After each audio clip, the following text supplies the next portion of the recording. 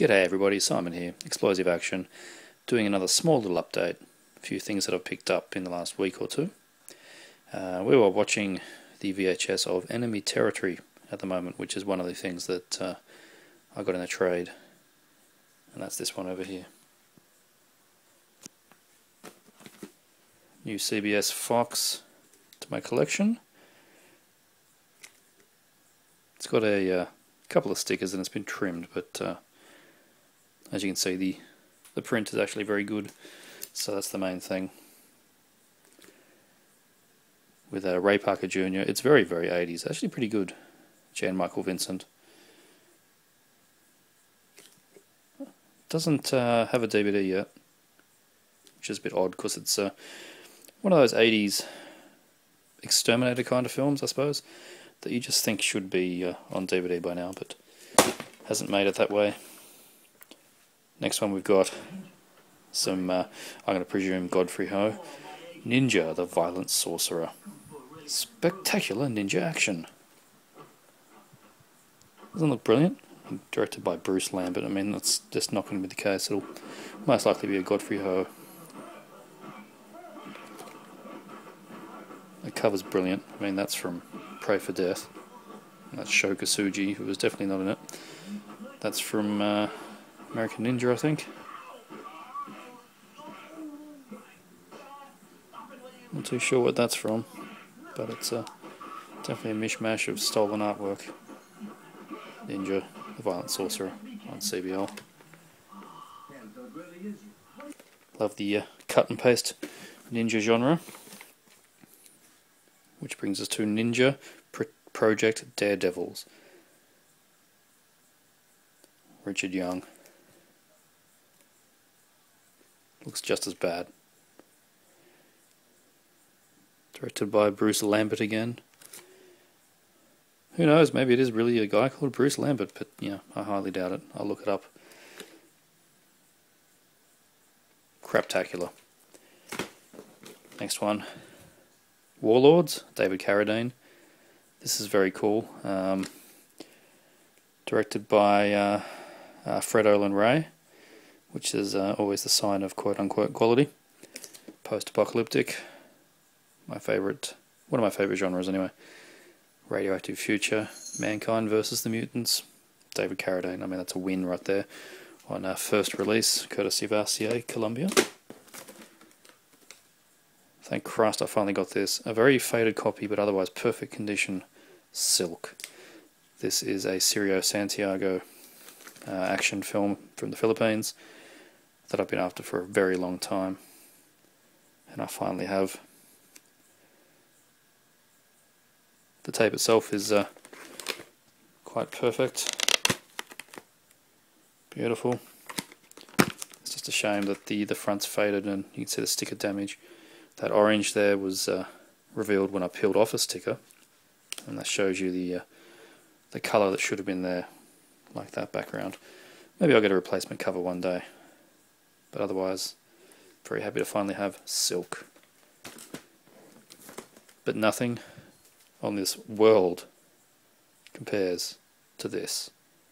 I have the Australian VHS of Deadly Prey. This has been the top of my list of wants for as long as I've known of the existence of this film. Didn't even know it had an Australian VHS until about late last year sometime, when I won, I don't know if I showed it, but I won this cover. Just the cover. Mint condition cover. And I had no tape to put it in, and now I do. I had a minty fresh case floating around. If you don't know Deadly Prey, I don't know what's wrong with you, because you just need to see it.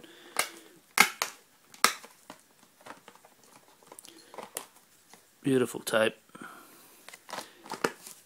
And the quality of the tape is excellent, so I finally have a legit VHS to call my own of Deadly Prey. Ted Pryor, directed by David Pryor. The best shot-on-video action film that I know of. Awesome.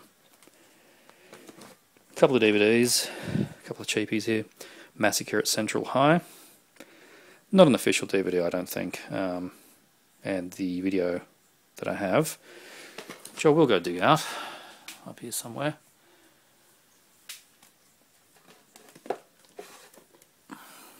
This is the VHS on Virgin. It's actually better quality. I did do a comparison, and it is better quality.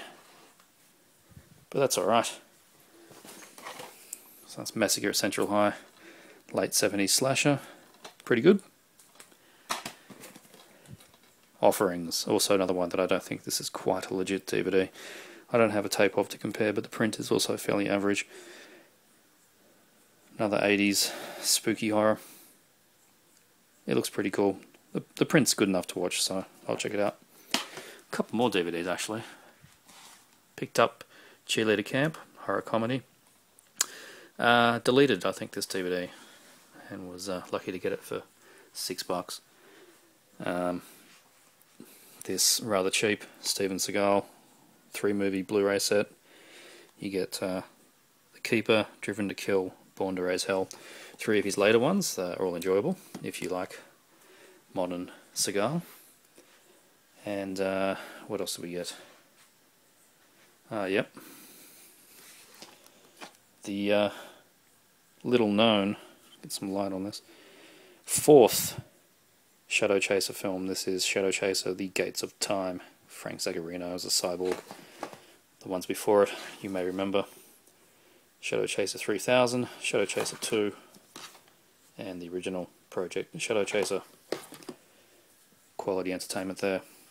And lastly, I got some Laserdiscs, which yeah, it's fairly rare for me to get anything, but got these ones from a friend. Oh, get this out of the way.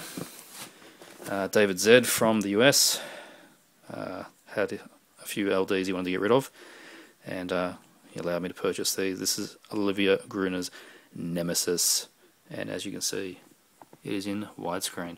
All the current DVDs are in full screen. The US and the UK discs are all full frame. The print on this is very good. Uncut, I presume. Yeah, currently the best way to see the film. Nice reverse side there, lots of photos. The director, Albert Payon, if I'm saying it correctly, is currently working on a new version of the film in widescreen from work print stuff, so it'll be a director's cut. So looking forward to checking that out.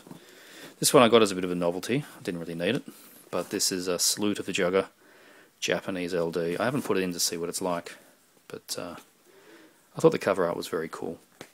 And Rutger Hauer is awesome. Don't think it's widescreen. I will find out, but I think it's full screen.